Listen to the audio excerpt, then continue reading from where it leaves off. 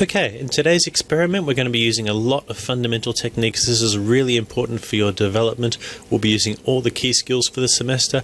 In fact, we'll be using all the key skills that come up again in your prac exam. You're going to be given an unknown diprotic acid. It's going to be your job to determine which one of these 5 diprotic acids you've been given. So I've given you the molecular formula, I've given you the molar mass of each one, but you'll be determining which one and you'll be doing it by titration. We'll remind you how to properly use a pipette, how to use a standard flask that you've again done once before. We're going to try and master titration, become even better at it, and we're going to pick up a new technique. We're going to learn to weigh by difference using analytical balances, standard flask, glass neck funnels.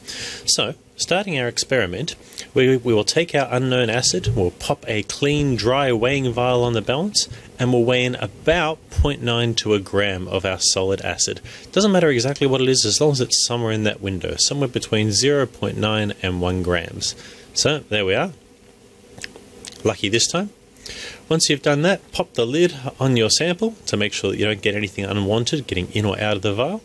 And then we're going to take a trip to the analytical balance room. You need to take your result sheet, your sample, a pen, your standard flask, and a glass funnel. All that with you into the balance room, like so.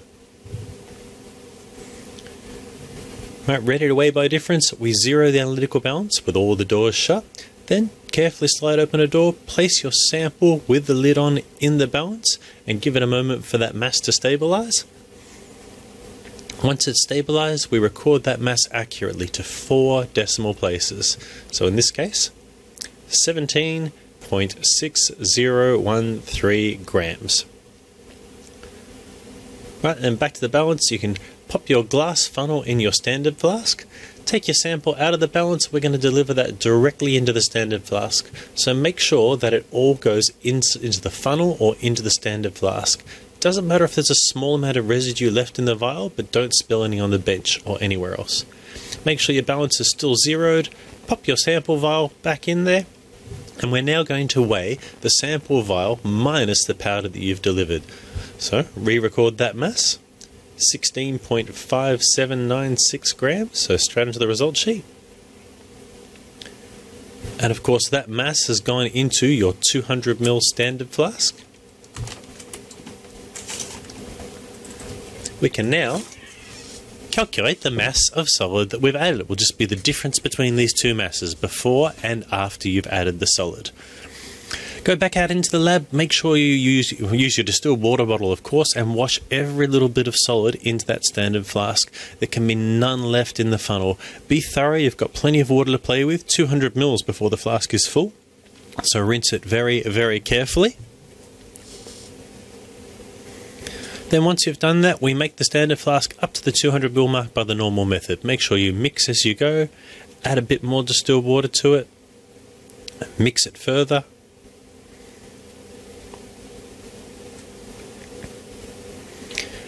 And then as you get close to the top, you should be using your wash bottle. And then when you get really close like this, put your wash bottle away. It's time now to break out your dropper. Just go drop by drop until you're at the mark, till you have the bottom of the meniscus sitting on top of the line. Whatever you do, don't go over or you'll have to start again.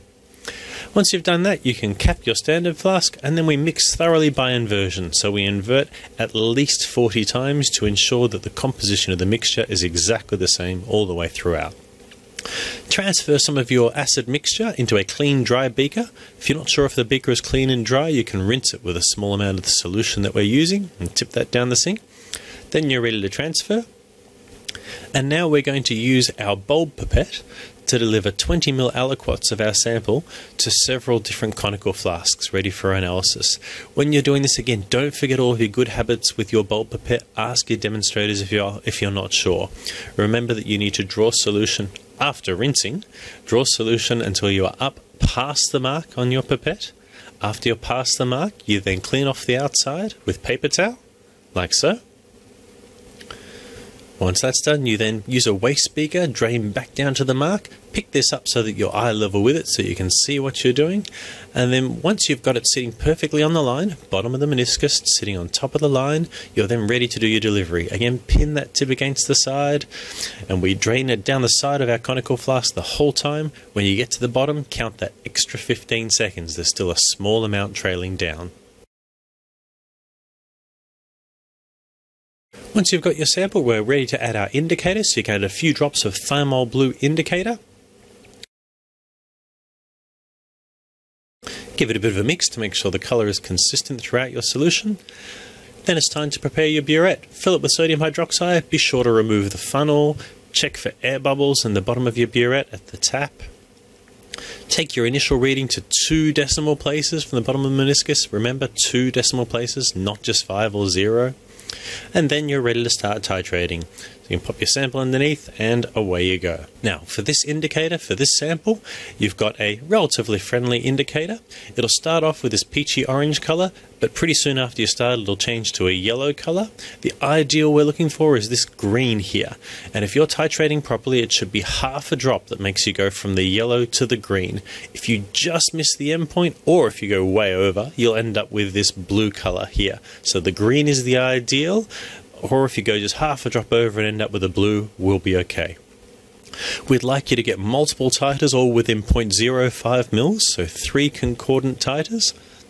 Once you've done that, show it to your demonstrator just so they can make sure they're happy with your results, and then you're ready to go. You can pack up for the day and you're finished.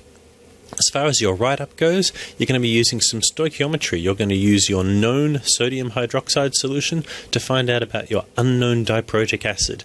You should already know the molar ratio between the two, which means you'll be able to find the number of moles of the diprotic acid, and then, using the number of moles and the mass that you've weighed out, you should be able to determine the molar mass, and therefore the identity of your unknown diprotic acid. Hope it works out well for you. Good luck!